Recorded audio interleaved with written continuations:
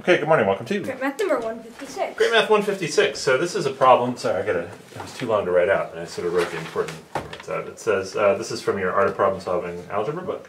Yep. It says, Cariana places 600 marbles into M total boxes, such that each box contains an equal number of marbles.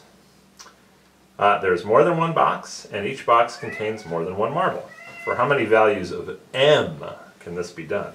Ooh, ooh, whoa. Interesting problem. What's going on with this problem? Maybe we can find the divisors of 600. All right, why would that help? We're dividing the marbles up into groups. Okay. And if we find the divisors, we can know what groups we can divide it into. Okay, and which divisors of 600 are not going to work for this? Well, 1 and 600. Okay. Because that's the pair. All right. We can't have one box with 600 or 600 boxes with one marble. Okay, other than that, the divisors of 600 should help us. Yeah. Okay. So Tell you what, I'll give you a little bit more room because there might be a lot of divisors for 600. 600. 1 and 600 doesn't work. 2 and 300. 3 and 200.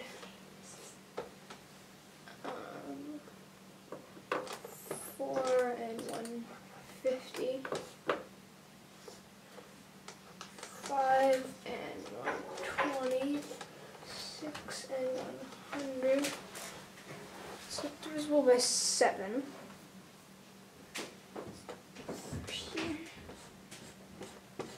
So, 8, 75, 9, 10, and 60, 11, 12, and 50, 13, 14, 15, and 40. How did you figure out it was 15 times 40 was 600? Well, I took the 5 times 120 and I took the 3 from the 120. It leaves 40. And 5 times 3 is 15. Interesting. Okay, great. Good job. And then not 16, 17, not 18, and not 19, but 20. 20, it would be 20 and 30.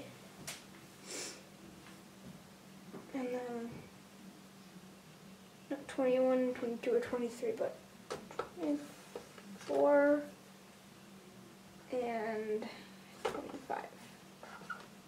Oh, 24 times 25. So these are all the values that M can be. Okay, how many are there? That's what it was asking for. So there's 22 values. 22. Okay, so that means 600 has 24 divisors total. Right, so there's 22 and we had to throw out 2. Yep. Okay, so I'm going to show you a different way of counting divisors. It probably comes up later in your book. Yep. Okay, let's take a look. Okay.